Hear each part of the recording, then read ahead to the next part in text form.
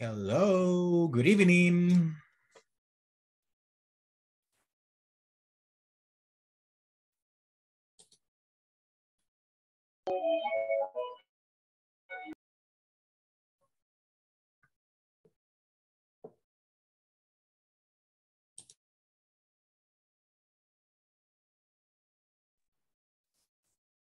Good evening. Abner, Jose, Neftali. Good evening, teacher. How are you?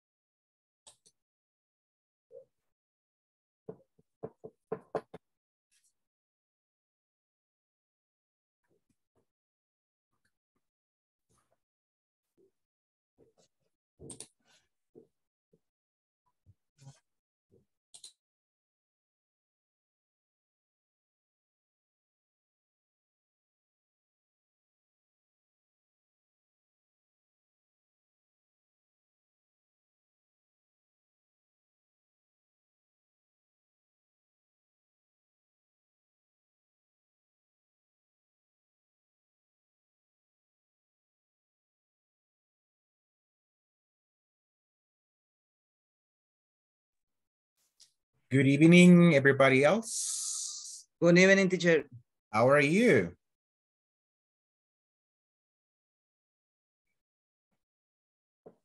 Good.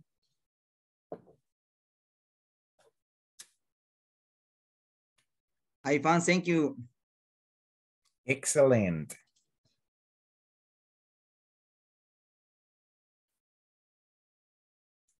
How was your day?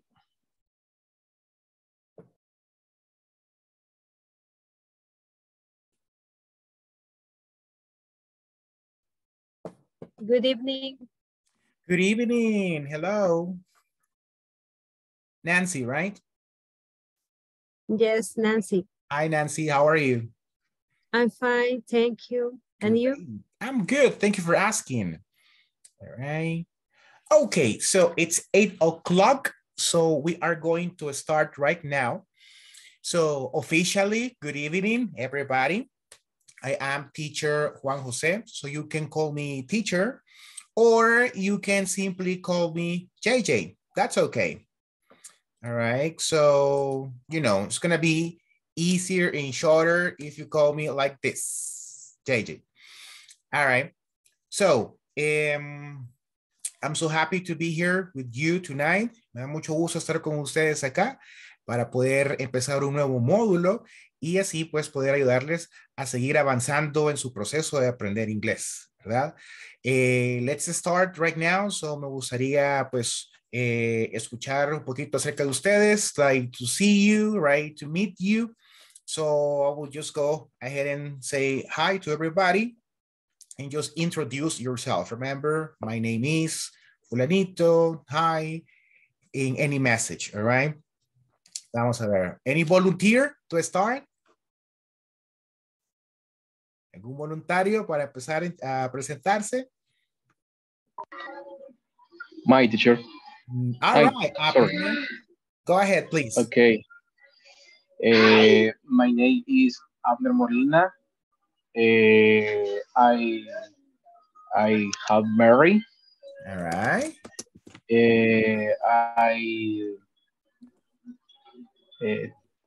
No me acuerdo cómo se dice, tengo 18, tengo 33 años. I am 33. I am 33. I am 33. And that's it. That's it. All right, excellent. Thank you. Nice to meet you. All right. Nice to meet you. Next. Ok, por aquí tengo una manita levantada. Vamos a ver. Go ahead.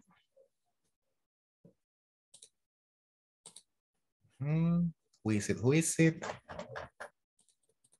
All right. Anybody else? Next.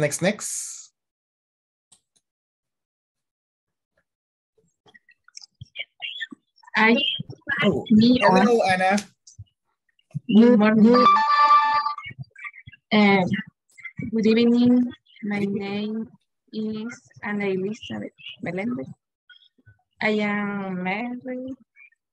I have 2 sons. Okay. I am 39 years old. 39 years old. Very good. Excellent. Thank you, Anna. Nice to meet you. Nice to meet you. Excellent. All right. Carla, Milena. All right. Good evening, everybody. Hi, my name is Carla Milena Lopez. I am 26 years old. I live in Santa Ana, and that's all.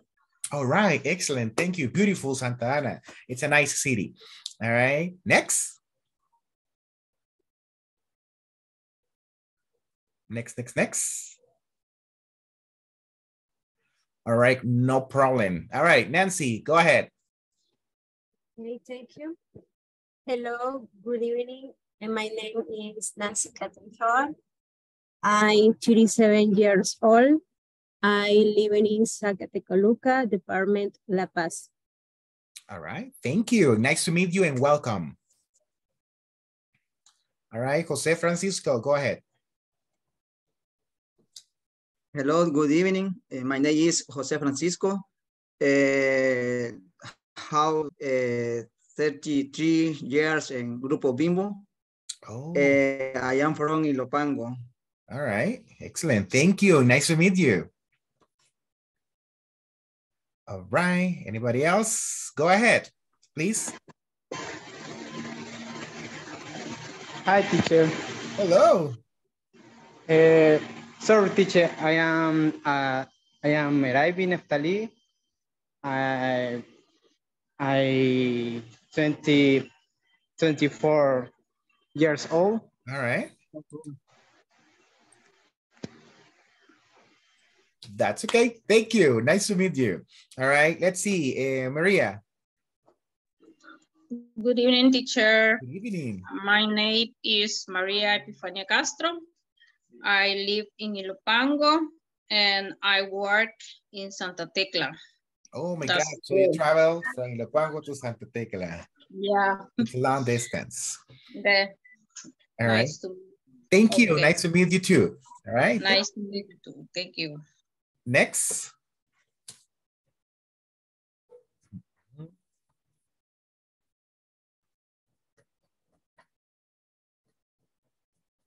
Okay, so let's see. Vamos a ver quién está aquí. Erling, go ahead.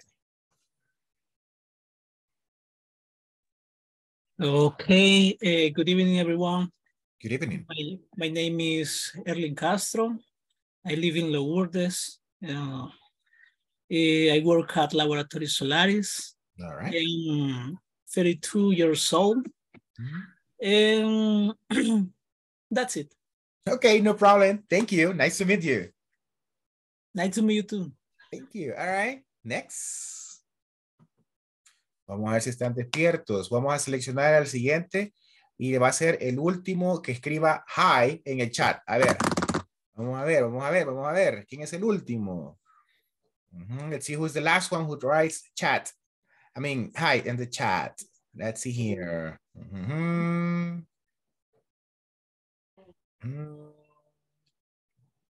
Let's see.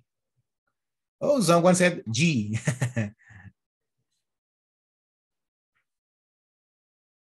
All right. Irma, go ahead, please. Good evening. My name is Irma Martinez. I live in San Salvador. I work Santa Tecla. Okay, thank you. What about you, Raúl Mauricio? Hello, good evening. My name is Raúl Mauricio Ramirez. I am from Santa Ana. I work Bimbo de El Salvador. All right, thank you. Nice to meet you too. All right, veamos. Ana Luisa. Hello, my name is Ana Luisa. Mhm. I live in San Salvador. I work in construction. I am 37 years old. All right, excellent. Thank you. Nice to meet you. Good job. Nice to All meet you. right. Who's missing? ¿Quién falta? Who's missing? Good evening, teacher. Good evening. My name is Marta Marisol. I live in Zaragoza. I work in Santa Tecla. All right. Thank you. Nice to meet you. Anybody else? Ahí veo a alguien que se llama David. David Munguía. Hi. Hello, David. Good evening. My name is David Munguia. Is live in Soyapango. All right. A year old, 45. Okay. Finish. That's okay. Thank you. Nice to meet you. All Nice to right. meet you. Excellent. So, thank you. ¿Alguien que me haga falta? Vamos a ver. Hi, teacher. Good evening. Hi, Sandra. Hello. Ahorita de camino aún, perdón. problem. I am Yamilet Jurado. I working in Grupo Bimbo. I live in San Salvador. Pero estoy en San Miguel. All right. But I am in San Miguel. I am in San Miguel. Very hot. All right. Thank you. Anybody else? No, se me escapa alguien. Bueno, si no nos podemos presentar después. So thank you everybody for participating. Very good job introducing yourself. Un buen trabajo presentándose ustedes mismos. Well, let's just start talking here. Empecemos hablando de un par de generalidades y entramos en el tema de este día. ¿Verdad? Me confirman si pueden ver la pantalla. Can you see the screen? Yes. Yes. Yes. Yes. Excellent. Yes. So we are going to review some general things about the program. Un par de generalidades acerca del programa. Ustedes ya están en el módulo 3, entonces quizás son cosas que ya sepan, pero vale la pena recordar, to remember those things here. All right. So let's just continue with this one. Let's see. Let's talk about this one. Ahorita un poquito de español para poder dejar esto claro que son las generalidades. Pregunta general para todos. ¿Ya estamos familiarizados con el proceso de las tareas y las evaluaciones? Yeah.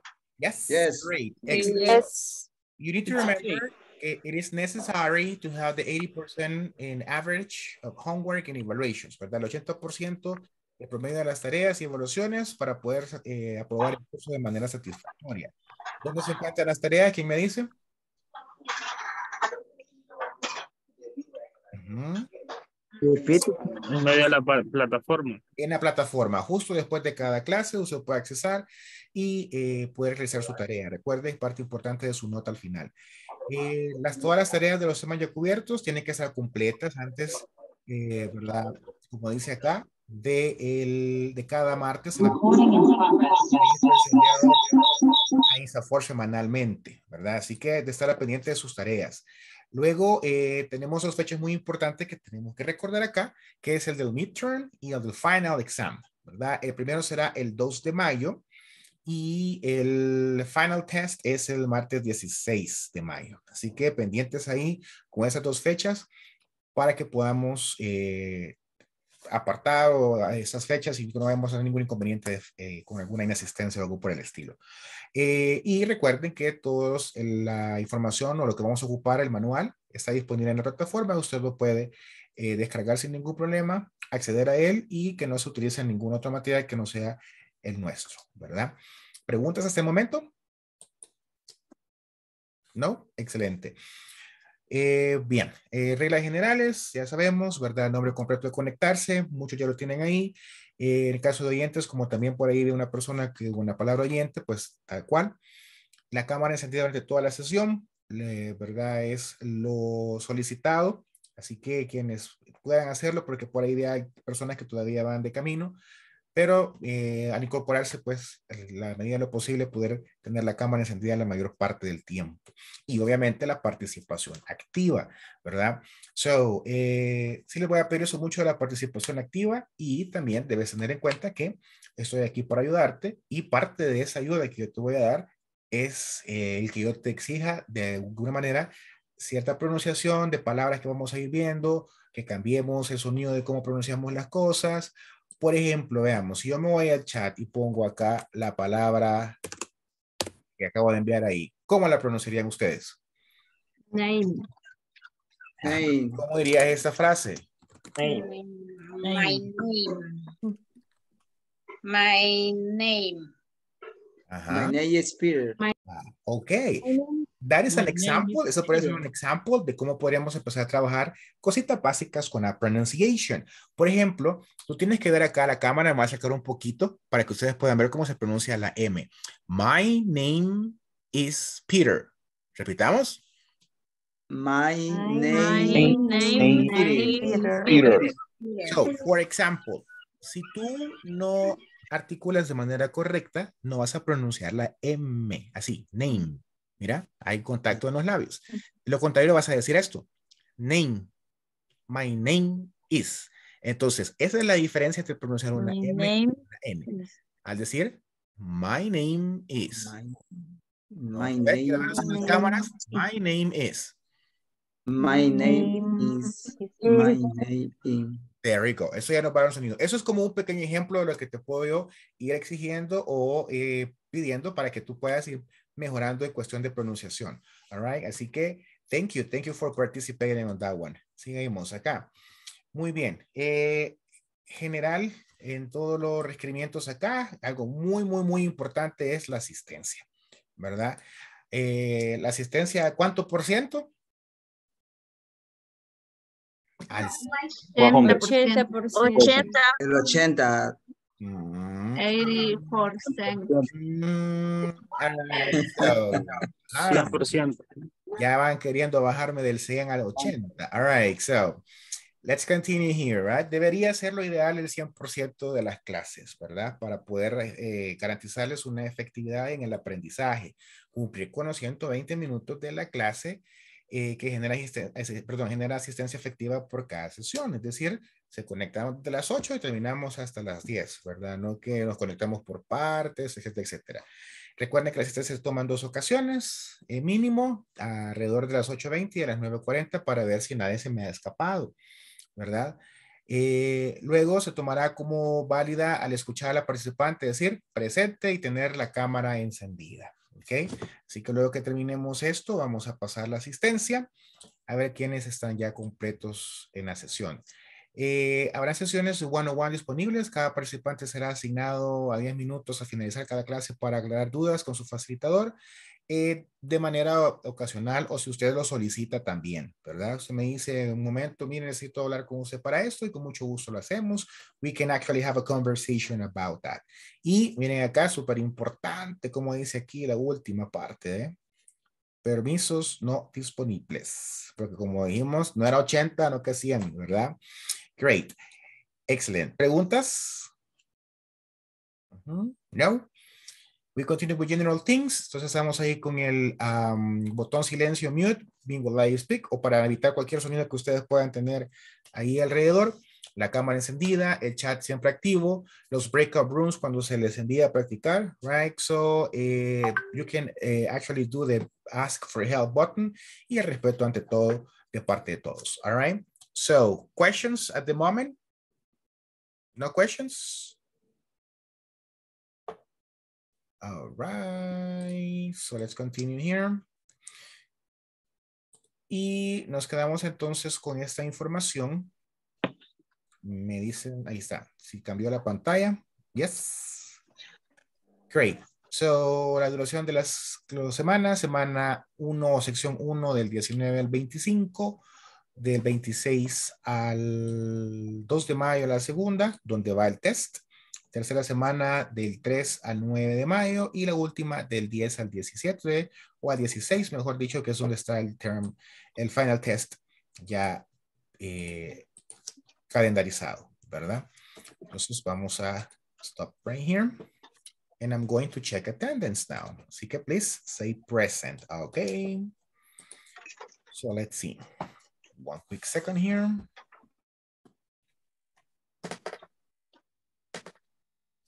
All right. Oops.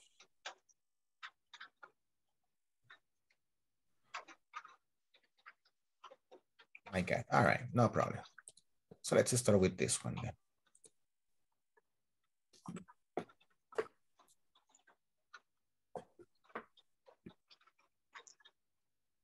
Okay, let me see here. Sorry, guys, we can continue here. All right.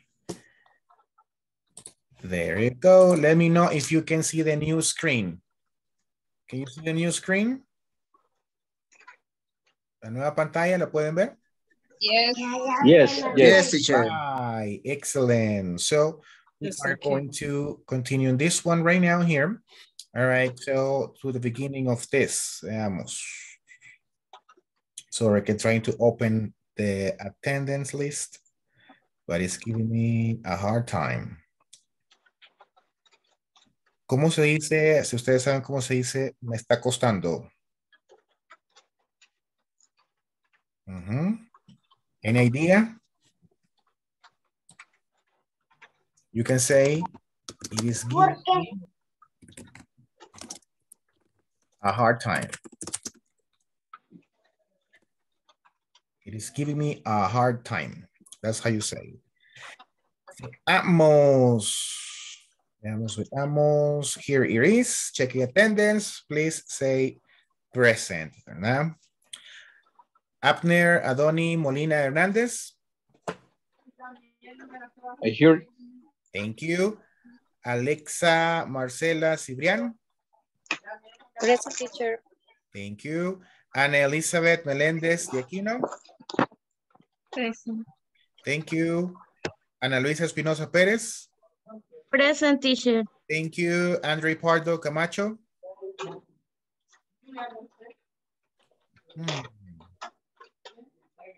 Okay.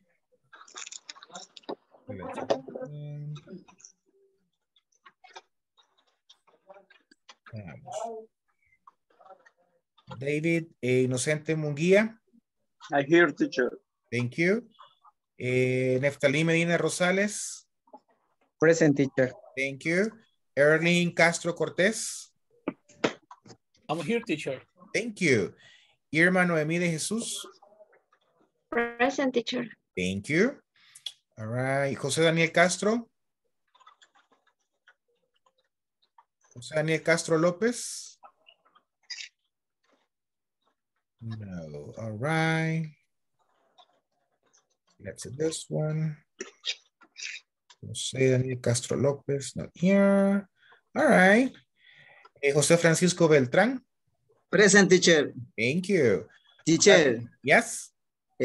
Primer apellido es Ordóñez, Beltrán. ¿Así le aparece Beltrán? Yes, excuse me.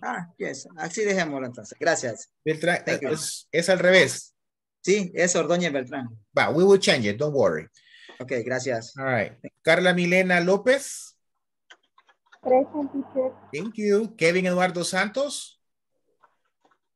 Present, teacher. Thank you. Luis Humberto González. No. All right. There you go. María Castro. Present, teacher. Thank you. Marta Marisol Castillo. Present, teacher. Thank you. All right. Mauricio Antonio Ruano. All right. Nancy, Katia, María. Okay. I'm here. Ah, okay, very good. Oscar Giovanni Mengíbar. Present, teacher. Thank you. Oscar Humberto Argueta. Present, teacher. Raúl Mauricio Ramírez. Present, teacher. Thank you. Sandra Emilia Escobar. Present, teacher. Thank you. Sonia Maribel Martínez. Present, teacher. Thank you. William Giovanni Laínez. Present. Thank you. So we're missing only 3 people. 4. 1, 2, 3, 4. All right, excellent. So, well, let's start right now with the topic for today, which is the first topic for the classes that we have today right here. So let's just review what the agenda is going to be. Remember, today, because it's the first class, recuerden que hoy por ser la first class, you know, tenemos la introducción y esas generalidades, pero ya a partir de tomorrow vamos de entrada con el tema, all right? So let's continue with this part here. All right, so what is going to be today's agenda? All right, so first of all, we are going to start with the warm-up, right? And then we're going to talk about missions and visions, all right? So about as companies, right? We will have a role play, tenemos un role play, all right? And we're going to review the grammar, which is the use of infinitives, right? And then to provide missions and visions. So tenemos una agenda bastante corta, pero with a lot of information for today. All right, so let's continue with the topic here. Let's see what we have right here. So, ladies and gentlemen, do you know what is a mission and what is a vision? Do you know that? ¿Sabemos qué es una misión y una visión? Have you heard about that? ¿Han escuchado de eso? Yes or no? Yes. Yes, very good. All right. So, and do you know, for example, the mission or the vision in your company? Yes, teacher. Okay, great. That's actually good. Let's see what we have right here. And it goes for this one. We are going to read this short definition to understand what is a mission or a vision, right? So please, let's say this one. It says, what you are there to do. Repeat it. What you are there to do. What you are there to do. All right. For example, en el chat le voy a escribir cómo se va pronunciando. First of all, entendamos que la W suena como U. All right. Eso sería what. What you are there to do.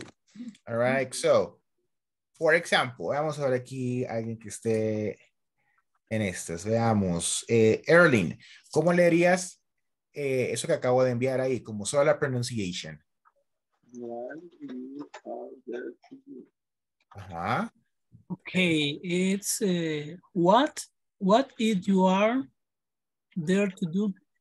What you are there to do. What you are there to exactly. Do. En el chat aparece así como cómo se debería pronunciar, right? Solamente hay que leer tal cual así. Veamos, ¿alguien más que me quiera ayudar? Nancy, con esa pronunciation.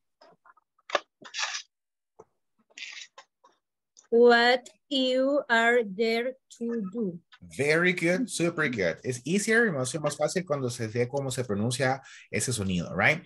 So very good. ¿Para qué están ustedes ahí? Es la misión de la compañía, es decir, ¿por qué están haciendo lo que están haciendo en cuanto a las compañías? You know, like companies, they have missions and visions, and that's the reason why they are doing what they are doing.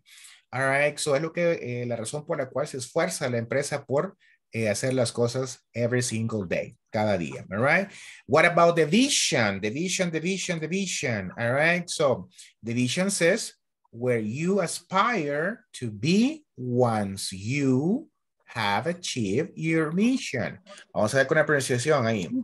Where you aspire to be once. Ese sería you have y contractado es como you've, like that. All right. you've achieved. Achieved your mission. All right. Más o menos así. Veamos. So, vela ahí. Where you aspire to be once you've achieved your mission. All right. So, that's how you pronounce it, right? So, veamos. ¿Quién me va a ayudar ahora con este? Raúl. A ver. Let's practice the pronunciation. Así como lo acabo de mandar ahí para ayudarte. Okay. Where you aspire to be once you achieve your mission. Very good job. Excellent. Right. So it's easier here. Right. Es mucho más fácil when you, you know, see the pronunciation de esta forma más cerca posible a nuestro idioma. Right. All right. Entonces la misión se trata acerca de el futuro, es decir, lo que la compañía pretende ser in the future. All right. Una vez se complete la misión. Eso es just like for you to have a general idea de que es una mission y es una vision. All right. Excellent. So then, let's say this one. Le vamos a dar an example here de what is a vision and a mission with this company, Inglés Corporativo. All right, let me show you this right now. So Inglés Corporativo has a mission and a vision, como todas las companies, it's every company, and our mission and vision is this one. So for example, our mission is here. Let's see here. Our mission is to provide. Repeat everybody, provide. Provide. Exactly. What is provide? What is provide? Or a student. Proporcionar. Oh, okay. That's what it means. Provide, proporcionar. So our mission is to provide our students with the necessary tools. What is tools? Herramientas. A través. Great job. A través, mediante. Through training, a través, muy bien, thank you. In order to increase. What is increase? Aspirar o incrementar. Incrementar. Yes, incrementar. That's a good translation. Very good. Oops, lo escribimos mal ahí. Increase. Sorry. Then, opportunities for growth. All right. What is growth? Crecer. Yes. Yes. Similar. Crecimiento. Yeah, that's the correct translation for that one. All right. So there you go on this one like that. All right. And development. What is development? Desarrollo. Yes, that is correct. All right. Desarrollo. Very good. Our academic aspirations. All right, excellent. So, then I have a question for you. What is this one? Si ustedes se fijan, ahí hay una palabra como highlighted in yellow, right? So, which is to provide. Es porque las misiones siempre comienzan con un verb, all right? Un verbo. En este caso, el verbo, what is it? Provide. Provide. Exactly, all right? And this is part of the topic that we have today, right? So, just to give you a quick example right here, all right? Ustedes en la primera frase donde dice, our mission is to provide, ¿pueden identificar un sujeto en la oración?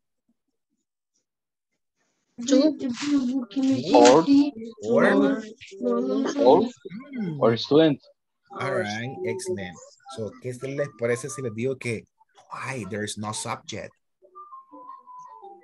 Entonces me quedas como, so what happens right here? Don't worry.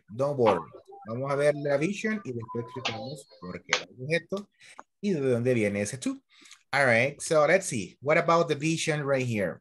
So it says here that we have a vision also. All right, so remember la visión, ¿qué era la misión? No que se traducía, sino que ¿qué era una misión? Remember that? ¿A dónde se quiere llegar? All right. The mission and vision, it was, remember, mission is what you are there to do, lo que se hace, right? And the mission, sorry, the vision is for the future. A donde se quiere llegar, all right? Very good. So, let's see. Tenemos la mission, vamos a ver la vision de inglés corporativo. Oh, as you can see there, there is also another verb. What is the verb in the vision? Become. To become. Exactly, right? And what is become? Convertirse. Convertirse, muy bien. Excellent. All right, the leading provider. All right, what is provider? Proveer. Yes. Another synonym? Proveedor. There you go. Ahí estamos. All right, so in human development. A ver, ¿qué era development? Let's see, you remember? Desarrollar. Desarrollo. Very good. Desarrollo in El Salvador. All right, very good. So we have a mission and the vision here. All right, so esos son examples de visiones. So this is like what we are doing right here. Lo que estamos haciendo, for example, nosotros como company here, it's, you know, proporcionar esas herramientas necesarias a ustedes y nuestra visión in the future, it's to be the leading provider, o sea, proveedor de talento humano número uno, right? So just to give you an example de una mission y una vision, real vision, real mission, all right? ¿Preguntas hasta el momento? Questions? No questions? Pronunciation? Vocabulary? No? To become is correct pronunciation. To become, correct. So that will be like this one. Do you see it? Yes. Become, correct. Don't forget that it has an M. All right. So then we continue with this part right here. Now, so we will just continue with this section here and we will have our role play. All right, so, and in the role play right here, what are we going to do? All right, guys, we can see it here. All right, lo podemos ver aquí. Can you see that here? Yeah. Great, yes, excellent. So we are going to actually have a role play y aquí es donde va a ser nuestra primera activity de ahorita para practice, all right? So we're going to have some time to practice and review the pronunciation. So ustedes van a hacer Diana y Celia, all right? So you are going to pronounce these words right here. Jose Francisco, you have a question, right? Teacher, por aquí está lloviendo bien recio y apenita lo escucho. Voy a ver si me pongo unos audífonos. A ver si los encuentro. All right. Oye. All right. So then you go on this one right here. Vamos a ver. Primero voy a leerlo yo para ayudarles con la pronunciation. All right. Si alguien tiene ahí questions about the pronunciation, please let me know so I can help you with that. All right. So, veamos. It says here, did you hear about the visit of the manager today? All right. So, veamos. It will be like, did you hear about the visit of the manager today? Like this one. So, you see? Let's continue working on how to pronounce it, all right? Remember, eso que yo les escribo es como like, cómo sonaría lo más cercano posible, right? So it's like, did you hear about the visit of the manager today? ¿Quién me ayuda a ver cómo se pronuncia eso? A ver. Hi, teacher. Go ahead, please. Did you hear about the visit of the manager today? There you go. Excellent. So, un tip ahí, right? So, tenemos la palabra of, que significa apagado o apagar, y tenemos la palabra of, que significa de. All right. So, la pronunciación de of, de apagar, es con F, of.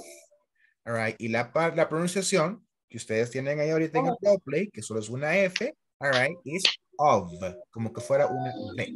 Of. There you go. Exactly. All right. Thank you. Good job. So let's see. Next one. I did.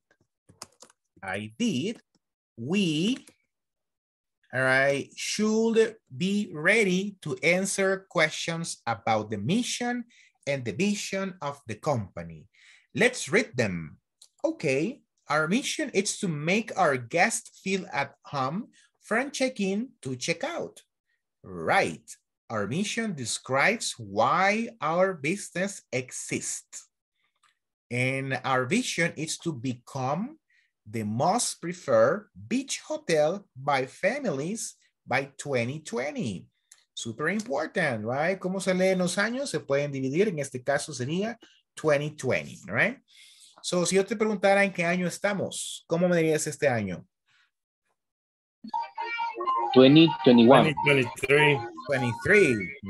23, sorry.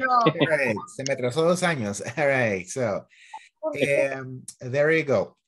And lo último, the last one. That's right. Our vision tells where our business wants to get in the future. Now, do you have questions about the pronunciation? Yes or no? No questions. Okay, no problem. Entonces es hora de los breakup rooms. Right. Teacher. Yes.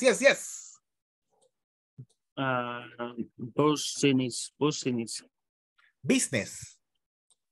Business. Yes. Okay. Business. So I'm writing here.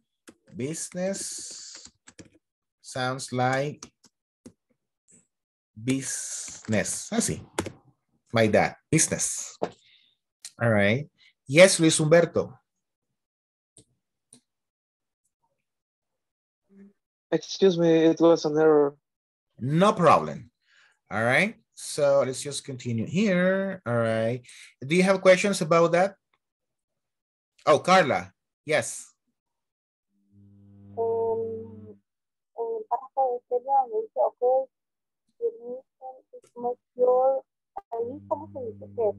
Carla, I cannot hear you very well. What's the question? En el párrafo de Celia, donde dice, okay, your mission is to make your... no sé si se dice guest. Yes. So guest. remember, Carla, that the word or our, it's just like this one. Our guest. Our. Okay. Our guest. Y le dice ya guest. Así sí, tal cual. Guest. All right. Any other question?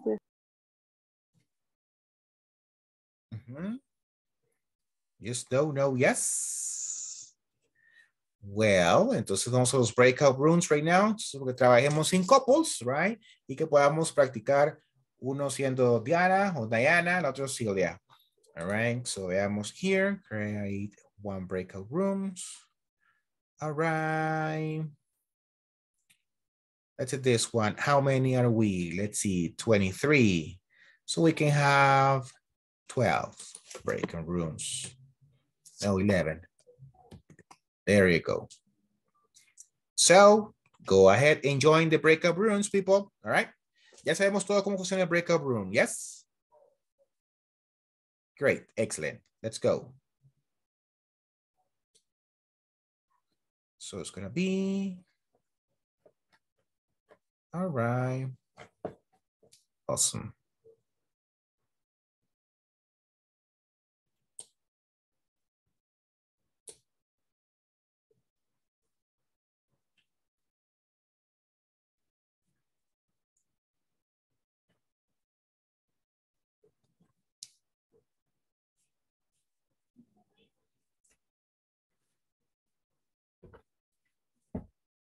Join the breakout rooms, guys, please.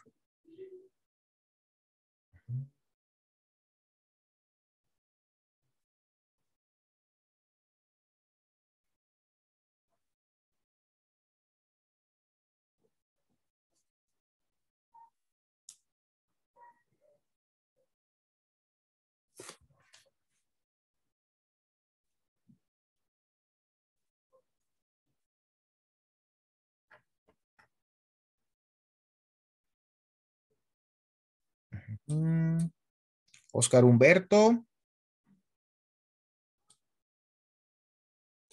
No puede participar. All right, no problem, Oscar. Pero stay in the conversation. Estén ustedes en clase ahorita, please. No problem. Vamos a move here. No problem, Oscar. That's okay. Entonces, vamos a ver. José Francisco al room 1.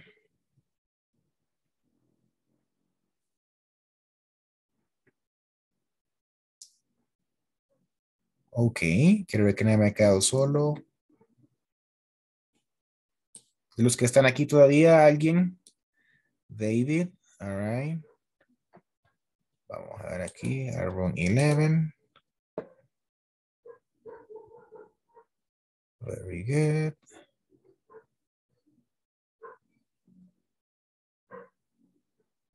Me ha quedado solo alguien. Vamos a mandar a Ana con este chico. Great. So,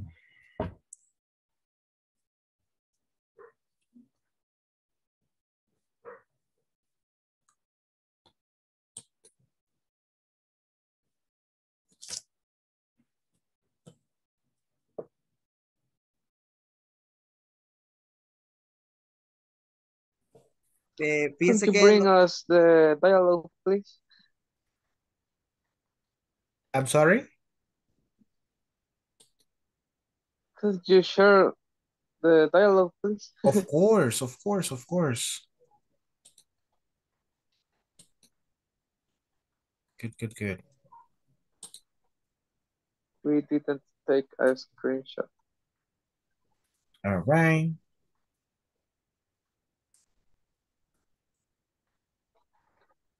Do you see it? Thank you. You're Foto, welcome. wait. No problem. Ahí está. Yeah, Excellent. So thank you.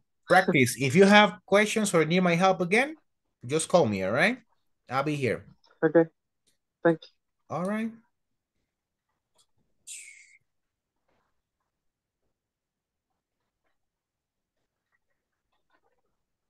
Hello, Luis. Ya tenemos la foto entonces. Sí, ya. Démosle pues. Ok.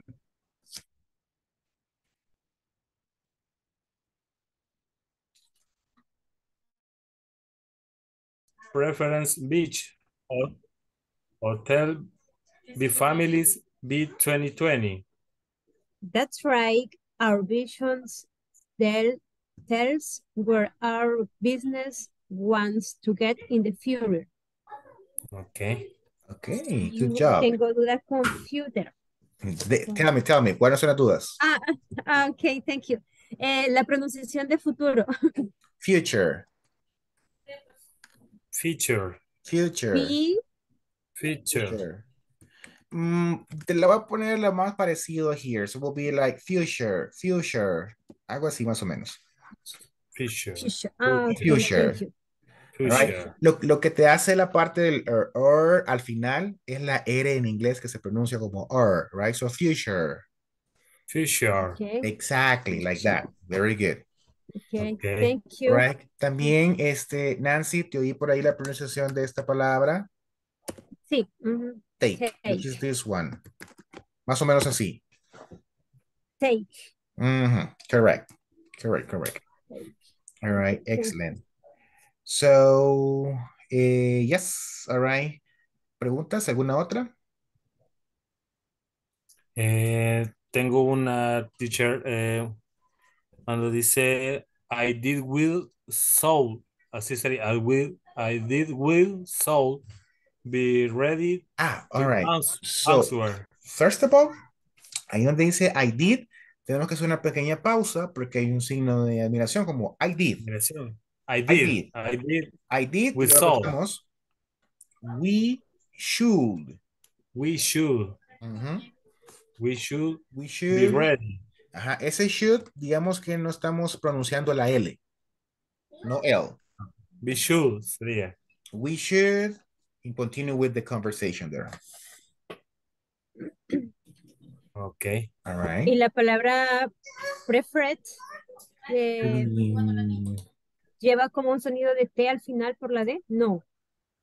Preferred. Preferred. Preferred. Como de D. Como una D. Preferred. The most preferred beach hotel. Okay. Preferred. Okay, thank you. Preferred. No more questions? No more questions. No Take all. problem. Sigamos practicando. Les Thank you. recomiendo cambiar el rol. Si tú eras Celia, ahora Ya Diana. lo cambiamos, sí. Like that. Very good. One more Sí. time then. Thank you. Thank you. Who's here? Okay. Ok. Vamos a ver. Empiezo entonces yo ahora. Sí.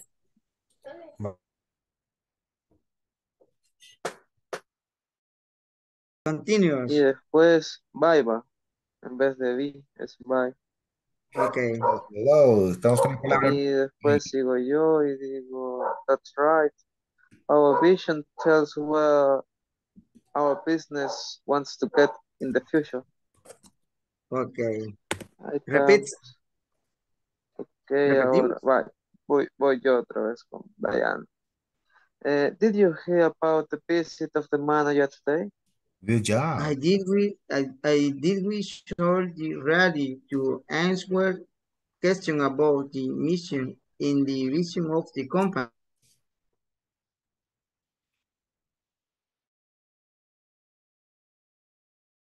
Yes. La pronunciación de our es our. Hour. Como hour. Hour. Hour. Our. Hour. Okay. Como hour. Y acá donde dice Celia, and our vision is to become Sería the our most, vision. Our vision. our vision. Our vision. Our vision. Okay. Remember que lo que te da la pronunciation ahí sería la última R, que sería pronunciada como en inglés, de our, right? So our vision. Our vision. There you Okay. go. Muy bien, muy bien. This the most preferred. Preferred. Preferred. Preferred. Correct. Preferred.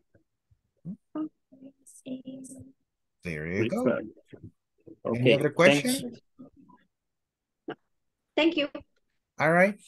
Sigamos practicando. Keep practicing porque vamos a cerrar los rooms para que cojamos un par de voluntarios ahí. Okay. Okay. All right. Thank you. Comience, Irma. Okay.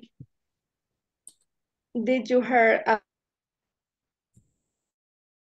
Our mission describes why our business exists. And our vision is to become the most preferred beach hotel by families by 2020. That's right. Our mission tells where our business wants to get in the future. Ok, ya nos salió mejor esta vez. Sí. Excellent. Hey, teacher. Hello. Welcome. All right. Thank you. Questions? No. Listen. We are ready. Okay, go ahead. I will pay attention. Okay. I am Diana.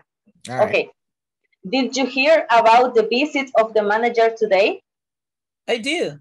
We should be ready to answer questions about the mission and the vision of the company. Let's read them. Okay. Our mission is to make our guests feel at home from check-in to check-out. Right. Our mission describes why our business exists. And our vision is to become the most preferred beach hotel by families by 2020. That's right. Our vision tells where our business wants to get in the future. Okay. Okay, very good. Super good. Super good. I like it. Right. We are ready. So, la intonation. Como que por aquí está el grupo de volunteers que va a pasar primero. All right. Yes. All right, excellent. Acabo, teacher. Excelente. Pasen un par de veces más mientras reviso los siguientes grupos, all right? Vaya. Thank you. Okay. Good job, good job. Thank you, teacher. Thanks. Pero mira. Hello. Hello, teacher. ¿Cómo van? How you doing? Hello. I just want to know how to pronounce preferred. We need to mention the ID. The ED, preferred. Preferred. Preferred. Preferred. Correct, with the D, of course. And the other one is families. Families. Families. What? Families. Families. Families. So you don't pronounce like families. That's not right. So you say like families. Families. Families. Family. Very good. Excellent. Keep practicing. And business en un momento vamos a cerrar los grupos, all right? Okay. Thank you. Thank you.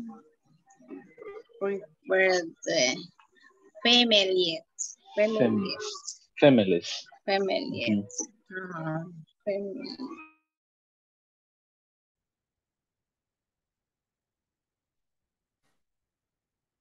Hello, hello.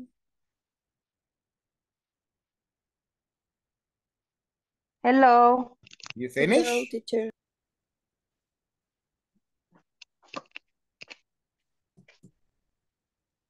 I finished. You finished practicing? ¿Terminaron de practicar? Yes. Sí, estuvimos practicando, pero a algunas compañeras se les va la señal, teacher. Como está lloviendo. Right. That's true. Bueno, ya vamos Sí, a empezar. entonces. Ahorita vamos entonces a regresar a la general para escoger un par de voluntarios, ¿ok? Va, está bien. Thank you. Okay, teacher. This one.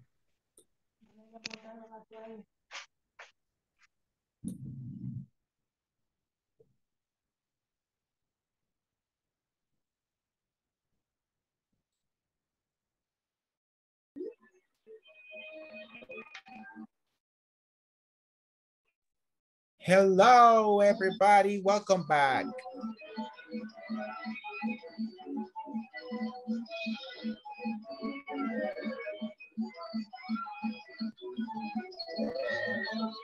wait for the rest.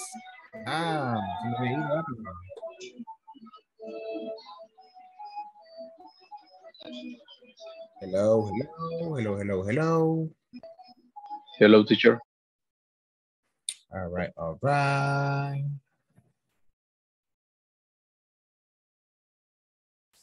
Very good. So we are going to continue. Vamos a continuar with the next activity. Tenemos que ver ahí que nos ayuda a leer. So who actually help us to read the role play. All right. So veamos. Just to see if you are awake on this one. Veamos. That will be la última persona que me escribe en el chat. ¿Cómo se dice morado? Color morado en English. So let's see.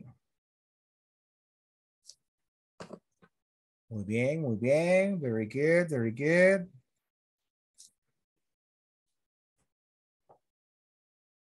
Excellent. Let's see. Luis Humberto, María, ahorita la última. She's last one. Let's see. Anybody else? Okay, but I have a question. Alexa, you want to be a volunteer? Yes. Ok, Alexa, entonces vamos a trabajar, vamos a cambiar de pareja.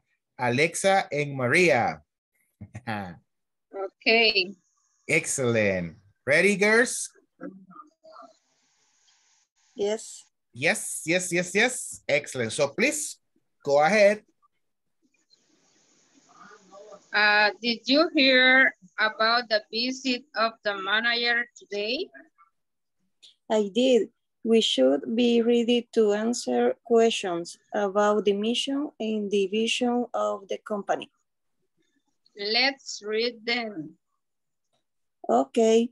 Our mission is to make our guests feel at home from check-in to check-out. Right. Our mission describes why our business exists. And our vision is to become the most preferred beach hotel by families by 2020.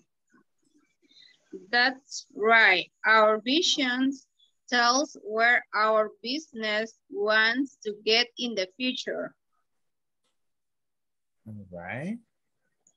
Excellent. So an applause for them, people. Very good, very good. All right. That was actually super, super nice. All right. You did good, good, good, good. Thank you, girls. Bastante bien. Se nota la práctica. Very good, very good. All right. So another volunteer. Okay, Abner. Do we have another volunteer to participate with Abner? Who is it? Okay, excellent. So, en orden iría Abner con Ana ahorita y Sandra se queda para la next participation. All right? There we go. So, iría Abner and era Ana, right? No. Yes. Yes. All right. Go ahead. Yes. Entonces, are you ready? Yes. Okay. Yes. Very good. Go ahead. Did you hear about the visit of the manager today? I did. We should be ready to answer questions about the mission and the vision of the company. Let's read them. Okay. Our mission is to make our guests feel at home from check-in to check-out. Right. Our mission describes why our business exists. And our vision is to become the most preferred beach hotel by families by 2020. That's right. Our vision tells where our business was to get in the future. All right, excellent. So very good job, good job, good job, good job. So you did it wonderfully. That was nice, nice, nice, nice as well. Okay, excellent. So very good job. Thank you for applying the corrections. Muy buen trabajo, gracias por aplicar las correcciones. Good, excellent. Next volunteer.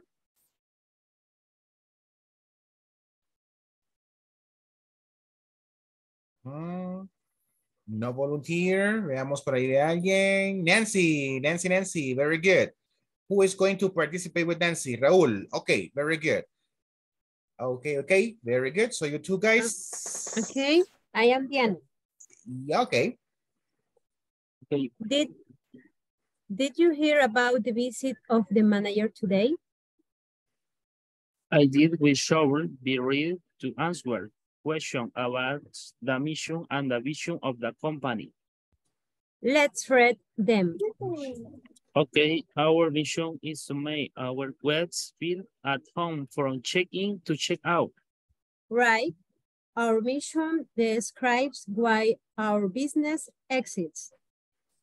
And our mission is to become the most preferred beach hotel by families by 2020. That's right. Our vision tells where our business wants to get in the future. All right, excellent. Super good job. I like it. Thank you. And thank you for applying the corrections. Gracias por aplicar las correcciones ahí. All right, good job. Vamos con el último. Last one. Anybody else to be the last one? Erlene, all right, and Ana Luisa. Very good. Thank you.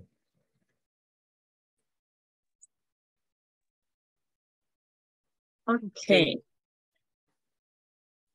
Means usted. Okay. Did you hear about the visit of the manager today? I did. We should be ready to answer questions about the mission and the vision of the company. Okay, let's read three. Okay, our mission is to make our guests feel at home from check-in to check-out.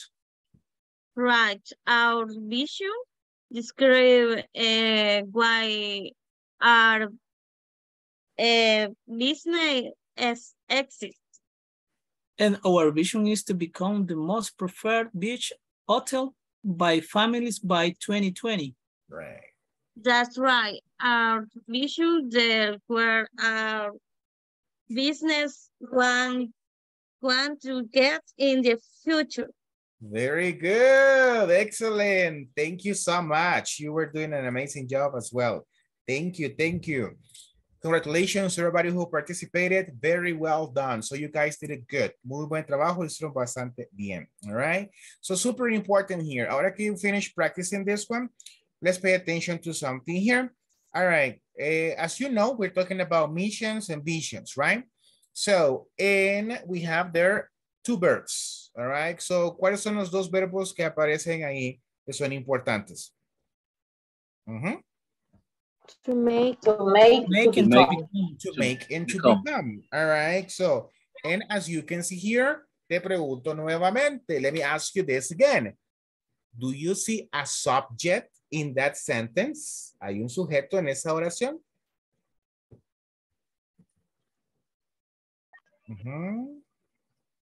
Yes.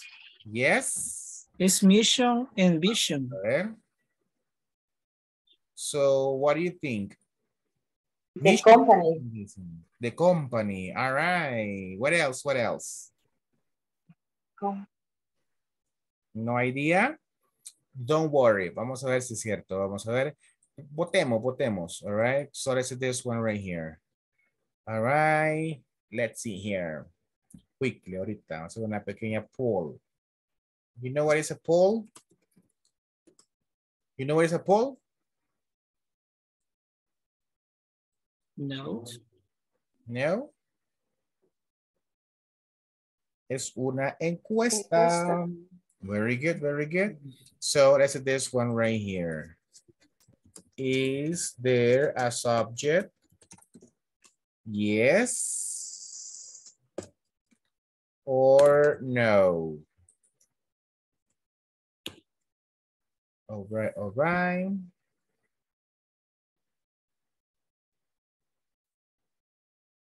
There you go. ¿Qué dicen, people? Veamos. ¿Ya le llegó la encuesta? Did you see the poll? Ya contestamos ahí a alguien que dice no. Empatados. We are tied. All right. 50-50. People say yes. People say no. Oh my God. What's the correct answer? A lot of people are saying yes. Okay. Some people are saying no. Yes is winning. Va ganando el yes. All right. Me faltan. ¿Qué dicen los demás? Ajá. Yes, yes. 14 personas han respondido. All right. 10 segundos para completarla. Tararatatán. Let's see. Anybody else? That's it. Ajá. Me faltan. All right. There you go. Excellent. So, they say like 11 people. All right. It says right here. Do you see that? It says that the majority of the people say yes, there is a subject. And a few people say no. Un par de personas dicen que no. All right, so we will see who was the correct or not. Vamos a ver entonces lo que sigue a continuación. All right, let's talk about this one. This is the grammar topic for today, the infinitives. Everybody repeat it with me, infinitives. Repeat it. Infinitives. Very good, excellent. So, have you ever heard about an infinitive? ¿Alguna vez han escuchado acerca de un infinitive?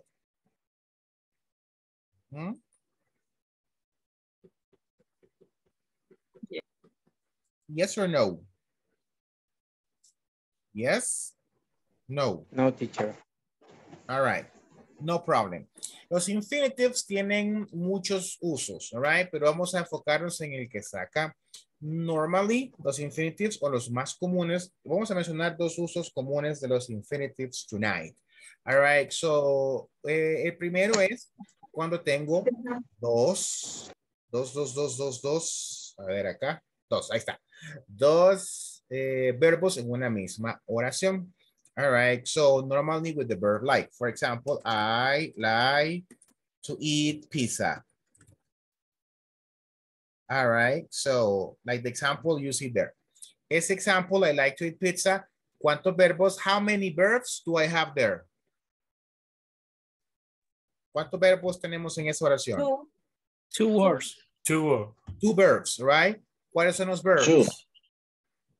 Like Eat. And eat, muy bien. Entonces, cuando tengo esa situación donde tengo dos verbos, dos verbos en una misma oración, entonces yo voy a utilizar to antes del second verb. Okay? So, I'm going to use to after the second verb. Y eso lo voy a poder utilizar ya sea en present, in past, or future. For example, vamos a ver, ¿alguien se sabe el pasado de like? Like it. Like to eat pizza. Y si te fijas, solo cambió el like. Es decir, el to eat se mantiene aunque sea una oración en pasado. Why is this? Porque el infinitivo es la forma base del verbo, la forma sin conjugar. Entonces, en this case right here, la primera oración dice, me gusta comer pizza. La segunda oración, ¿qué dice? What is it in Spanish? Me gustó comer pizza. Me gustaba comer pizza. Presten atención, el pasado está en el verbo gustar. Es decir, me gustaba.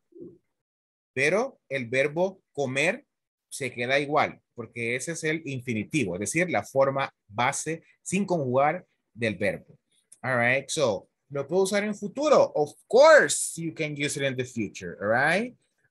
Ya sabemos de futuro, yes or no? Yes. ING. ING. So, En futuro usamos will. Will, going to. Going to, very good, all right? I will like this one. Or I'm going to, I will like to eat pizza. Me gustará comer pizza. I will like to eat pizza. All right. Me gustará comer pizza. All right. So, entonces, ¿se fijan? ¿Qué es lo único que no ha cambiado en las tres oraciones? El connector. el verbo. El segundo verbo, que es el infinitivo. De nuevo, ¿por qué no cambia? Porque el infinitivo es la forma base, base form. All right, so, exactly. Ahora, ese es uno de los usos más comunes. Vamos al uso que tiene que ver con este tema acá. All right, which is just like to express purpose. Explicar un porqué. ¿Y por qué yo les preguntaba before? I was asking you if there was a subject or not. Te preguntaba si había un sujeto o no. All right, so, entonces, tú me decías que sí, y unos pocos dijeron que no. Some people say, a lot of people say yes, a few people said no. Ahora, I want you to remember this one, all right? ¿Alguna vez vieron un anuncio de cigarettes? Yes. ¿Cuál era el mensaje para concientizar a las personas que ponían los cigarettes? Es dañino para la salud. Ah, muy bien. All right. So, and then, how do you say entonces fumar? How do you say fumar para empezar? Yes? Smoke. Smoking. Smoke. All right. Smoke, yes or no? Yes. All right. And how do you say dañino? Provecho, Ana. All right. So. Dangerous.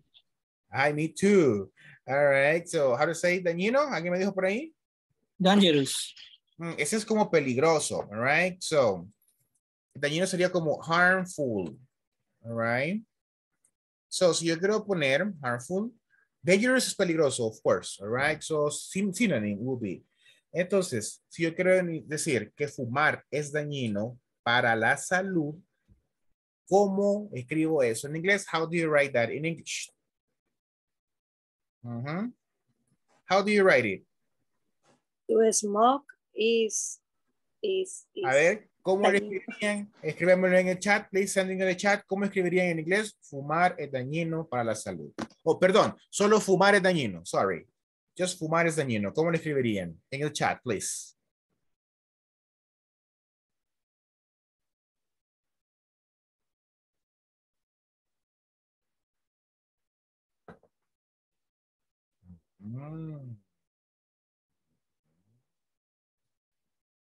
Okay, and the rest. Thank you, Ana.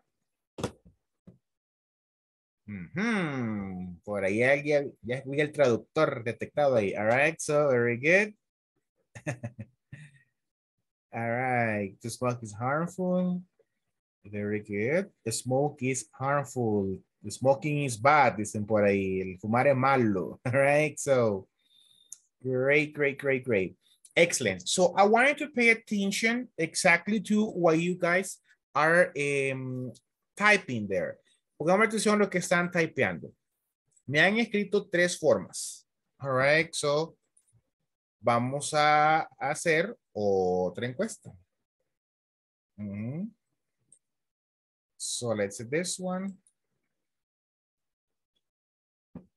Seguimos enviando ahí los mensajes. All right. All right. Smoke is harmful. All right. Smoking is harmful. Okay, veamos. Smoke is harmful. Veamos aquí.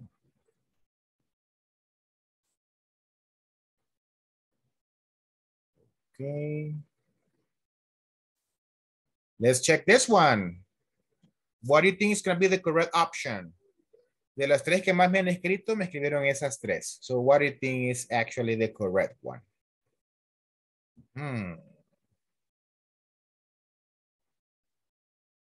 Okay.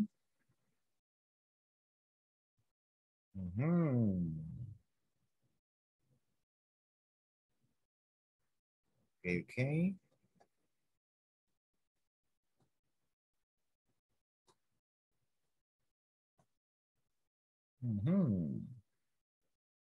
Teacher. Yes. Where is the poll? Excuse me? Where is the poll? La encuesta, ¿dónde está? Creo que les aparece ahí como un mensaje cuando está disponible. Ah, sí, es que a mí no me aparece. Vamos a ver ahí, don't worry. All right, very good. Estamos. 15, 16. Very good. 16, 17. Va, good. Veamos. ¿Qué dice el público? It says here that smoking is harmful and smoke is harmful. Oh my God. La respuesta incorrecta tiene muchas options selected ahí. All right. Para eso explico quickly. Para los que se fueron al traductor y pusieron eso ahí, le salió a toditos smoking is harmful. Y eso está correct. Pero eso es con otro tema que se llama gerundio. Lo vamos a dejar para otra ocasión, donde el gerundio lleva el ing. All right. Pero en el significado, ahora que ustedes están utilizando el translator, all right, si usted pone la primera opción en el translator, to smoke is harmful, ¿qué le saldría ahí? How would you translate that one? Ajá. Démosle vuelta a la translation. ¿Qué les aparece? Fumar es dañino. ¿Verdad? The same, all right? Entonces, what happens right here? Hay 2 formas de decir ese tipo de situations, right? Puede ser con el ing, que se llama gerundio, o el infinitivo, que es donde llevamos el to, to smoke, for example. All right. Entonces, ¿cuántas respuestas correctas hay? 2. The first one, to smoke is harmful and smoking is harmful. Vamos a quedarnos por el tema que estamos viendo con la primera. To smoke is harmful. All right. So, ahora bien, les pregunto yo, en esa expresión, to smoke is harmful, what is the subject? ¿Cuál es el sujeto?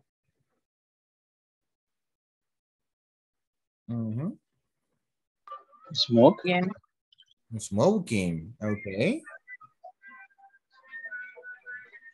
Y smoking sería yo, tú, él, I, he, she, it. La salud. La salud. Sería harmful. Harmful. Harmful sería un adjetivo porque está describiendo cómo es fumar, right? Okay. All right, excellent. Don't worry, ya no te voy a confundir más. Don't worry. All right, so it's going to be very easy here. So then you have to pay attention to this one. No hay un sujeto aquí porque, all right, oops, my camera. Hello, can you see me? Yes, all right, so no hay un sujeto aquí porque no estamos hablando de alguien, sino que estamos hablando de una acción. All right, so, y esa acción pues no tiene un él, yo o ella, simplemente estamos hablando de la acción, en el caso del ejemplo de la encuesta, fumar. All right, so, pero fumar no es él ni es ella, es una acción. Entonces, como no tenemos sujeto, ocupamos un infinitivo, que es para referirse a una acción. All right, so, ¿cómo dirías entonces jugar fútbol es bueno? On the chat, please. To play. Play soccer. To play soccer. Good. Good. Very good. Play soccer. Ok. Neftali. All right. ¿Qué le hace falta a Neftali? Ahí veamos. El two. Very good. All right. Very good. Very good. Yes, that's correct. Thank you. All right. Don't worry. All right. So that happens right there. All right. Entonces, let's pay attention to something. Ustedes han escuchado, have you ever heard or have you ever read, alguna vez han leído una misión o una visión de una empresa?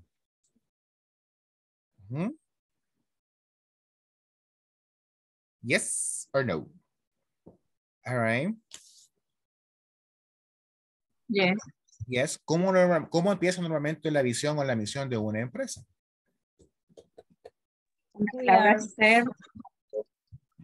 Empieza utilizando verbos, right? So verbs like ser, convertirse, actualizar, mejorar, incrementar, proporcionar, you know, those verbs. In those cases, we don't have a subject. Entonces, esos casos no son sujetos, sino que estamos hablando, we're talking about actions, right? That's the reason why that's missions and visions, they normally start with this one. So for example, all right, look at the example we have right here. It says to bring inspiration and innovation to every athlete in the world. All right, so let's see if you can translate this one. How would you translate that from Spanish to English? This example here.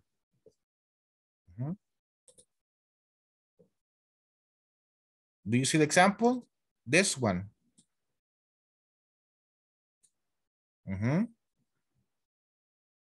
How will you say that in Spanish? ¿Cómo dirías en español? Hello, hello. Brindar.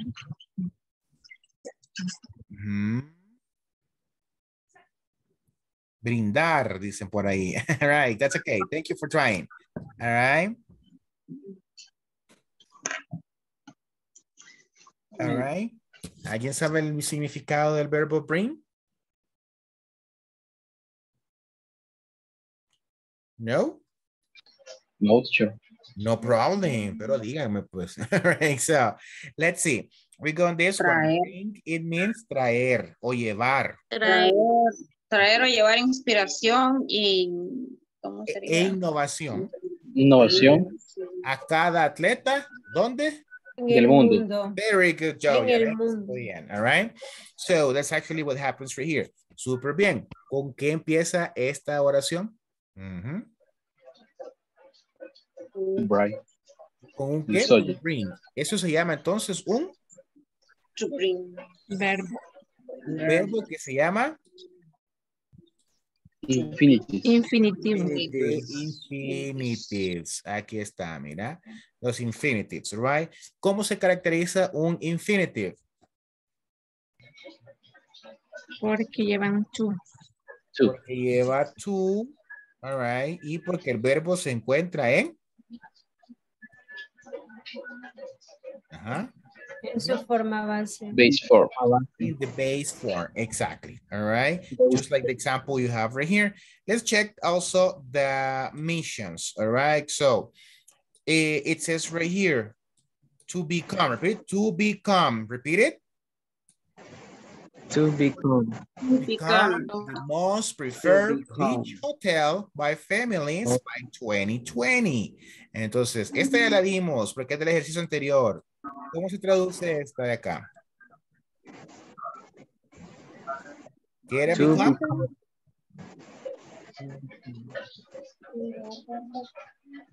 Hello, hello. Se nos olvidó become, right? So, what was it? What was become? Convertirse. Convertirse. Excellent. ¿Convertirse en qué sería ahí? En Era el hotel preferred. más preferido. Muy bien. ¿El hotel de qué? De playa. Más preferido de la familia en el 2020. Para el 2020. Para. Ajá, because this one right here es para el 2020. Obviamente a nosotros nos suena en pasado porque ya estamos 2023, right? Pero así se traduciría esta sentence, all right? Very good. De nuevo comenzamos con un infinitive, which is here, el to, and then el become, all right? Excellent, excellent, excellent. Ahora, pregunta a este momento acerca de este tema de infinitivos. No questions? No, teacher. Ah, good. Si ustedes no tienen preguntas for me, I have questions for you. Ajá. Veamos. Let's do this one right here. Oops. There you go. All right. Vamos a analyze this stuff right here. All right. So, entonces, people, ladies and gentlemen, ¿pueden ver la new screen? Yes. Yes. Yes. Yes. Great, great, great, great. Excellent. So, vamos a ver. So, entonces here on one side of the screen tenemos unas visions or missions y en el otro lado del screen tenemos las companies que son parte de las que son parte de esas missions ahí. All right. Let's try to analyze. Veamos here. Who wants to help me reading the number 1, the letter A? ¿Alguien que me quiera ayudar? Yes. All right. Who was it? Abner. Okay. Yeah. Right. Go ahead. To be the most customer-centric company in the world, where people can feel and discover anything they want to buy online. All right, excellent. Super buen trabajo. Dos observations ahí. La palabra where, que es donde, no es where. Y la palabra find, all right. Que la pronunciación está ahí. Te la dejo en el chat para que la notes y lo corrijamos. All right. So, lo demás estuvo, Abner. Good job. All right. So, people, ya que estamos ahí con la slide, the number 1, to be the most customer-centric company in the world where people can find and discover anything they want to buy online. What company is that one? Amazon. Amazon. Why? Why? Why? Because it's a company To buy online. Online. That is correct. It says online, and Amazon is the only one or the only company de esas 4 from those 4 that it says online. Very good job. Excellent. Veamos. Ahí está Amazon. Very good. There we go. Excellent. Volunteer for the number 2. Me, teacher. Okay, Maria, right? Yes. Go ahead, Maria. You read, please. To be the global energy company must advocate for its people, partnerships on performance. All right, admire. All right, so that's like más o menos como suena, right? Admire. Repeat it, Maria. Admire. Excellent, there you go, very good. All right, so what would be that one? To be the global energy company must admire for its people, partnership, and performance. What is it? Chevron, right? Cuánto experto aquí ahorita, very good. Excellent, that's the one, all right? So we have one more option. What about letter C? What is it? Volunteer? That will be Anna? Yes. All right, Anna, please go ahead. To bring inspiration and innovation to every athlete in the world. Oh, acabamos de leer esa, right? What is it? Nike. Nike. Nike o Nike? Nike, very good. Vamos a decir como le dice la canción, ¿verdad? Some people go for Nike, all right? So, it will be Nike. All right. Nike. Very good, Nike. All right, ahí está la palabra inspiration. Recuerden algo, la terminación que se escribe tion se pronuncia shen. Así. Por ejemplo, conversation, inspiration, all right? Intonation, for example. Innovation, exactly. No se pronuncia como chon, con una O, all right? Sino que se pronuncia como una E. Innovation. Okay. Exactly. Very good, excellent. Super good. Entonces, what company is that one? Nike. Nike. Uy. Bueno, well, the last one gets very obvious, right? So it's gonna be Starbucks. Who wants to help me with the Starbucks? Go ahead, Carla. Inspire notion the humans, one cup and one neighborhood. There you go. One cup in what neighborhood? People, what is neighborhood? Do you know the meaning of neighborhood?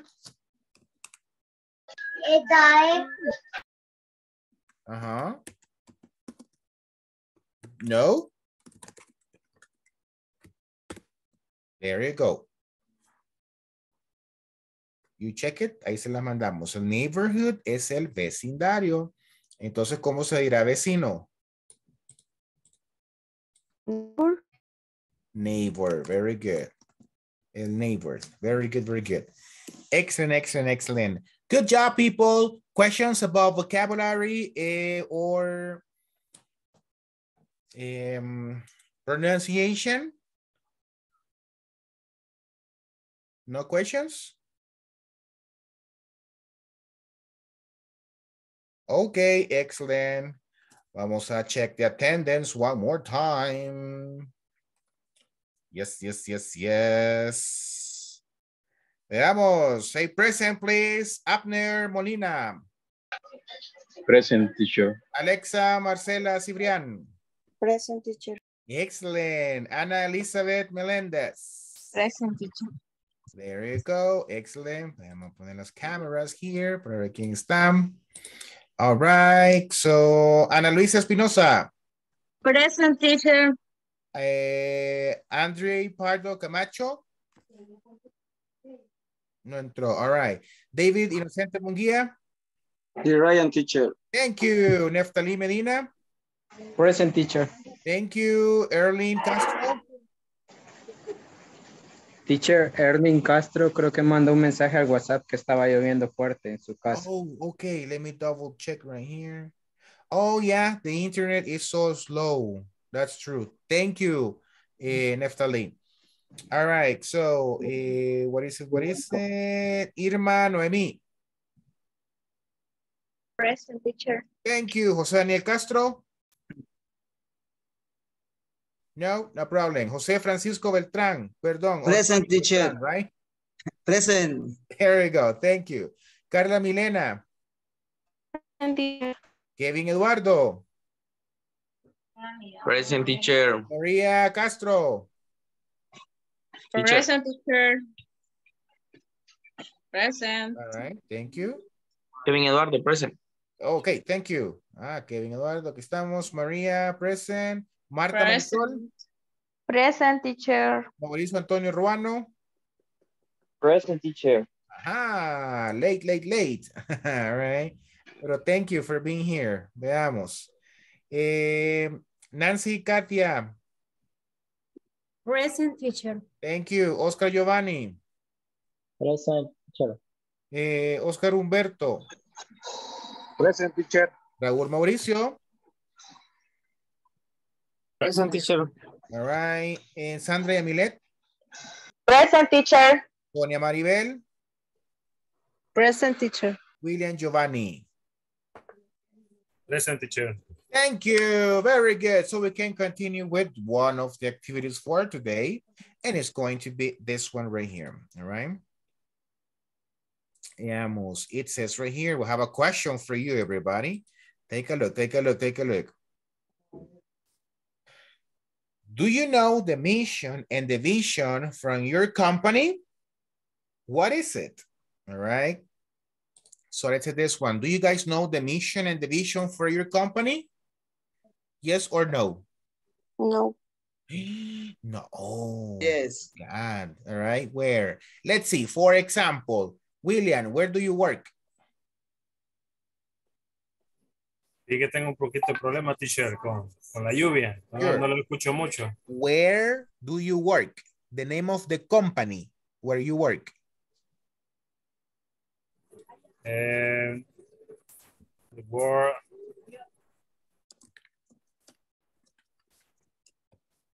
Please, teacher. No, where do you work?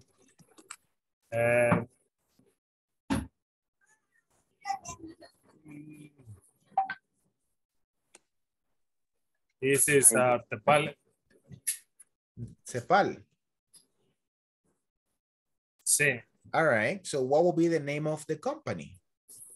I mean, the mission or the vision. Do you know it? Sí. Ese que se me escapada, sinceramente. All right. Excellent. So, veamos. ¿Quién se puede la mission o la vision de su company? A ver. All right. Go ahead. What is it? I think Spanish, ¿verdad? Digo yo, la podemos traducir. ¿O ya tiene traducida? No, en español. All right. Bueno, yo trabajo en el Liceo Cristiano Reverendo Juan Bueno. Ok. Y la visión es ser una institución educativa cristiana evangélica reconocida nacionalmente por su calidad humana y su alto rendimiento académico.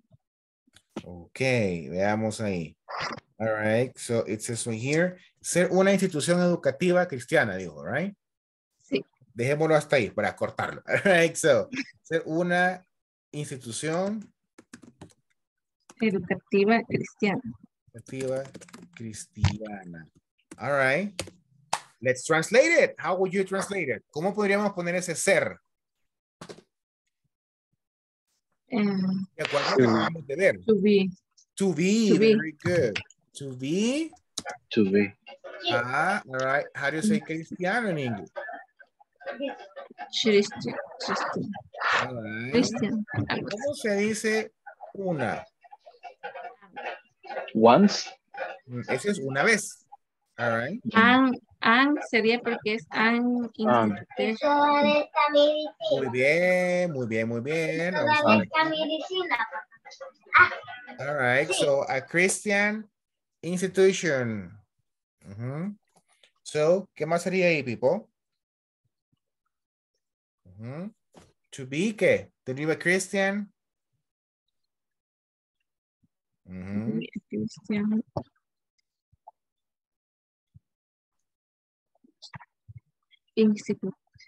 Institución es institution, right? Very good. ¿Cómo sería entonces ser una institución educativa cristiana?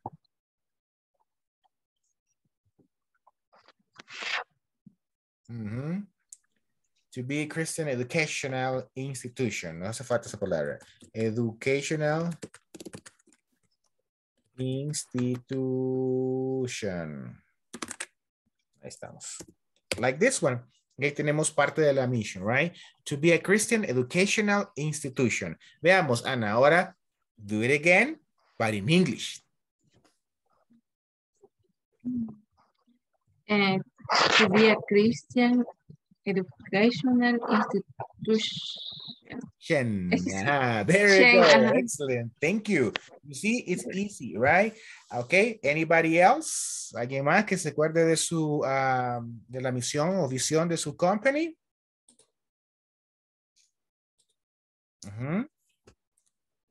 Oh my God, people, mañana la van a buscar en la misión de la company. All right. So when you go to the company, all right. So what is it? What is it?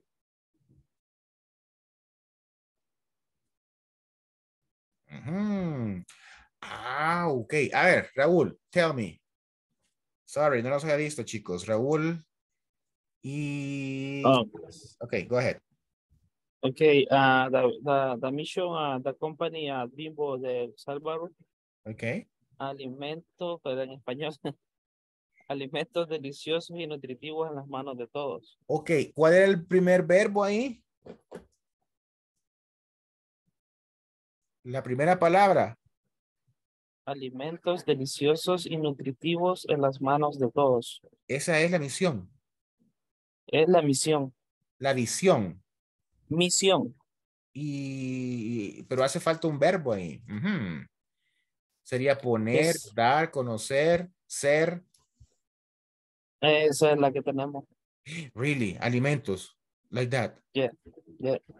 All right. Y si le agregamos un verbo, ¿cuál sería? Dar, crear, ser. Crear alimentos sería. Crear alimentos, ¿qué dijimos? Deliciosos y nutritivos en las manos de todos. Quedémonos en crear alimentos deliciosos. All right. How do you say crear alimentos deliciosos?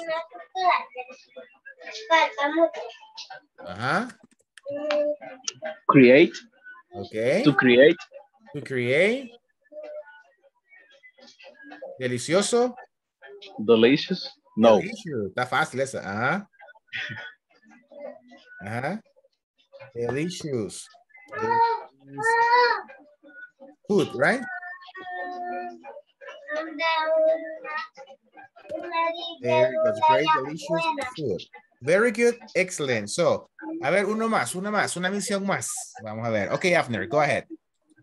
Desarrollar productos financieros honestos. Desarrollar productos financieros honestos. All right, excellent. So, how do you say desarrollar? Leímos al principio de esta clase. Development, no. Este es desarrollo, pero por ahí viene. All right, so, develop. Develop o to develop? To develop. What is it? Products. Products, pero ¿qué eran los productos qué? Finance. Financieros. Financial products. Financial products. There we go. To develop financial products. Ok. Entonces ya ustedes pueden ver cómo van siendo capaces de crear una misión y una visión. Entonces eso nos queda la last activity for today. Vamos a hacer una last activity for today. Veamos aquí. All right. So let's hit this one right here. Vamos a ver cuál es la last activity for today. And it's this one. All right. Read the question with me. What could be a good mission and vision for these companies? Repeat it, everybody. I want to hear you. What could be a good mission and vision for these companies? Go ahead. What could be a good mission and vision for this company? Excellent. I like when everybody participates. I like it. All right. So, ¿cuáles compañías me van a decir? What companies? Here you have them. Do you know those companies? Yes. There are 3 restaurants and they are very popular. Everybody knows them, ¿verdad? Entonces, in the last activity for today, we are going to go again in those breakup rooms y ustedes van a crear, aunque no sea real, of course, right? Una mission y una vision para estas compañías. Recuerden, no tiene que ser tan largo, right? So long. Algo así como las 3 que acabamos de ver. Por ejemplo, Ana nos ayudó con la To Be Christian Educational Institution. Ellos ayudaron con to create the leisure school, luego to develop financial products. Algo así, una mission y una vision. ¿Estamos? Yes. Yes, yes, yes. Okay. Questions? Yes. Questions? No questions? Okay, so nos vamos entonces para los breakout rooms. All right, so there you go. Y ahí vamos. Please join the breakout rooms right now. And let's work on that.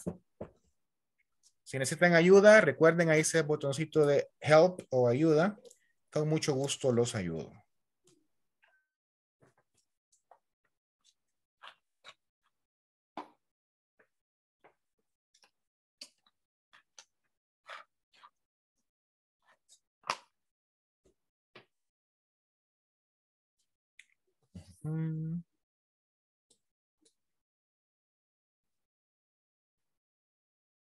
Sonia, David. David, ahí puede participar, aunque sea escribiendo, no problem.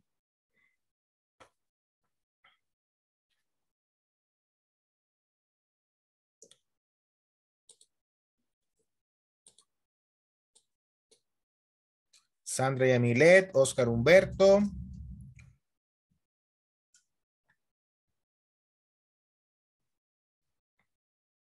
Kevin Eduardo.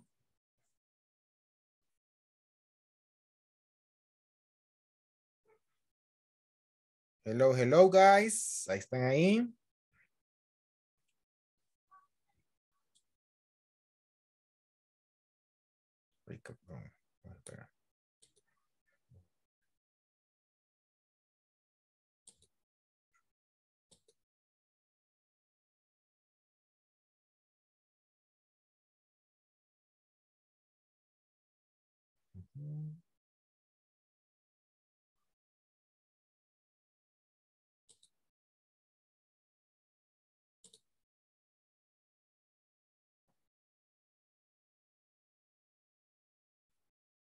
All right, very good. No problem, Oscar. So let's wait for the rest of them to participate. Veamos que me he quedado solo. Alexa, room number 2.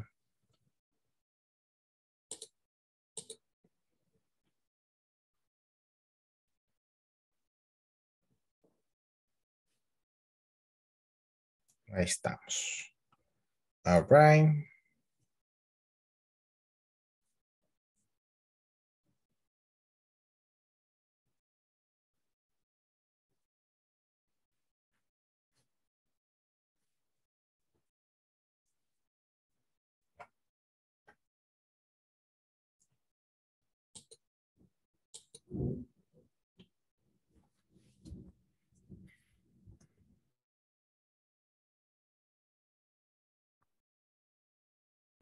All right. How you doing, Albert and Sandra? ¿Cómo van? Sure. Yeah, to Vision, Pollo Campero y Pizza Hut. Okay. In the chat, describe. To create the best pizza in Central America. Very good. All right. ¿Y la mission? ¿Cuál sería la vision? Perdón. Recuerda que la vision es como para el future, right? Solo he hecho ahorita la visión, la misión. Perdón, la misión. La misión de Pollo Campero y Pizza Hut. Sería también la vision, ¿ok? Ajá, que la vision, remember, es para el future. O sea, la compañía más grande, etcétera, etcétera, right? Pero está bastante bien. Good job, good job. Teacher, y a mí, alimentos deliciosos y nutritivos en las manos de todos. Esa era la misma del otro amigo, right? Bimbo. Sí, Bimbo. All right, excellent. Yes, esa ahí nos quedamos como like... College. Excuse me? No, sorry, my son is... Oh, all right. There you go, exactly, all right. Entonces, remember, ahí estamos las missions. Cualquier duda, con mucho gusto regresa. Thanks.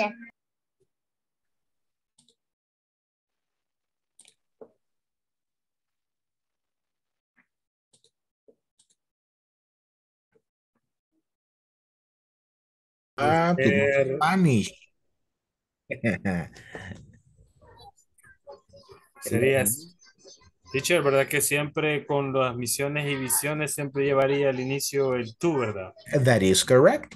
¿Verdad? Ok. Entonces sería, si nosotros teníamos que hacer, digamos, el de pollo campero, to after the best experience, eat chicken in a restaurant. Okay, I like it. For example, very good. That is correct. Y la visión, digamos, to, se lo voy a poner para que me ayude con. Go ahead, no problem.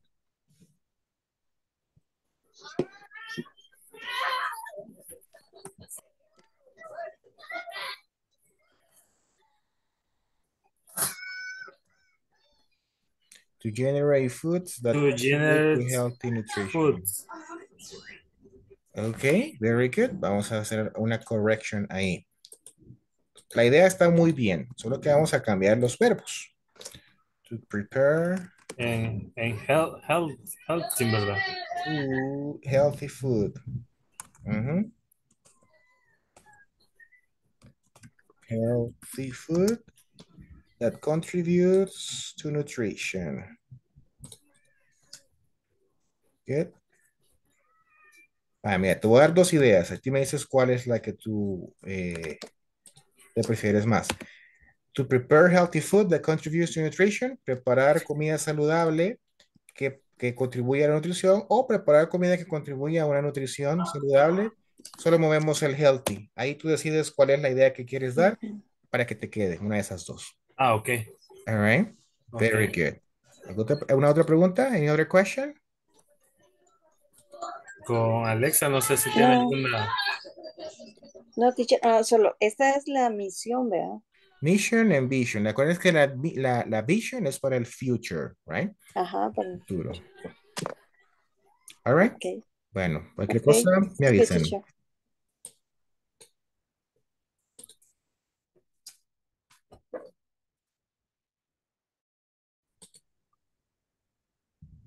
El restaurante del país. ¿Cómo va? Ajá. Ya estamos en la visión, teacher, del pollo campero. Excelente, excelente. A ver cómo van, quiero escuchar. Vaya, ¿se la digo en español o en inglés? A ver qué tenemos en inglés. Let's see what you have in English. Soy un poco para la pronunciación, pero por Tranquilo, cualquier cosa. no se preocupe, estoy aquí para ayudarle. Ok. Provide a family atmosphere in that all constantly enjoy the best food with quality ingredients. Ingredients, all right. Muy bien. La idea está bien. Solo recuerde, José, que debe empezar con to provide, que son los infinitivos, all right. Okay. All right, but good job, good job. Ahí vamos. Good job, good job. Yes, thank you, teacher. You're welcome. Ok, terminamos la visión. Ajá, ese que sería llegar a ser. Y de ofrecer un servicio cortés y servicial. Entonces, podríamos ponerle... brindar un servicio de comida rápida. Simple, algo simple, chicas. Son simple. Y en español, En español, teacher, o traducida. En inglés, va. Hagamos eso. Por ahí escuché que Irma estaba diciendo algo. ¿Cuál era, Irma, esa misión? Brindar un servicio de comida rápida. Hasta ahí me he Ya quedado. hasta ahí quedémonos. Brindar. ¿Cuál era brindar? Ya me acuerdo. Brindar era. Bring, no, bring es llevar.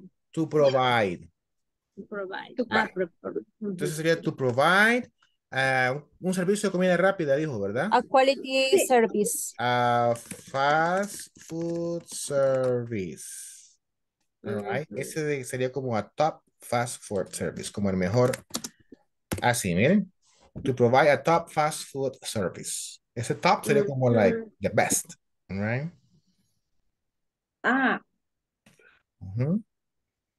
que nosotros estamos haciendo en español es porque lo tradujeron. All right, no problem. Ahí Vamos a con el regresar teacher. ¿Sí? a la clase para poder escuchar algunas ideas, all right? Antes de que Ok, por hoy. gracias, Gracias. teacher. All right. Bueno, vámonos para la sala. Hagamos la visión de la pista.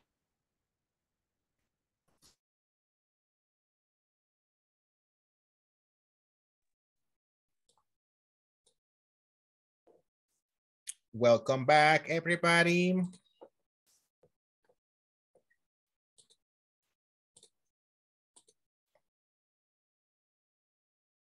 Hello, hello, hello, hello.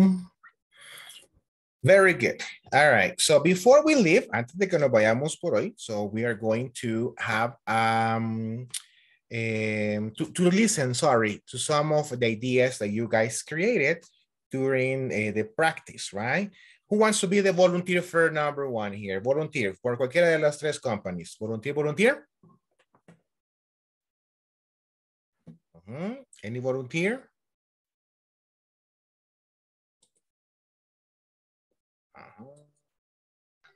Hi, teacher.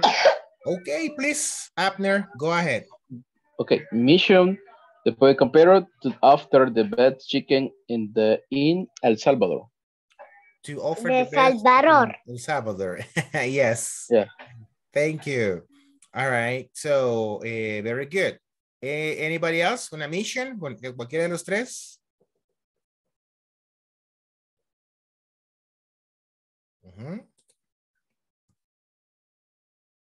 Hello, hello. Solo uno, please.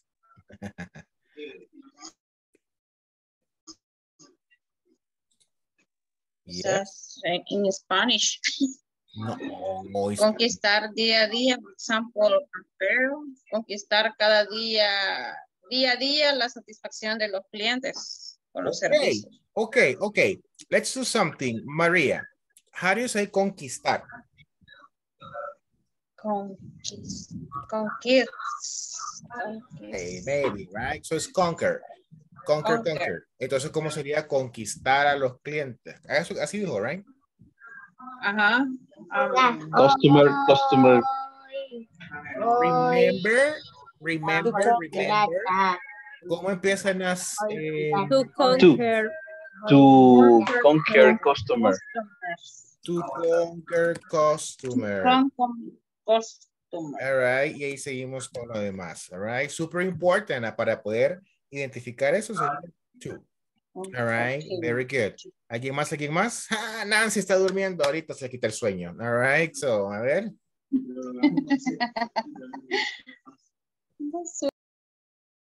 Ajá. Nancy. Sorry. I am mute. Okay. The Campero chicken is to provide the best chicken fried. Fried chicken.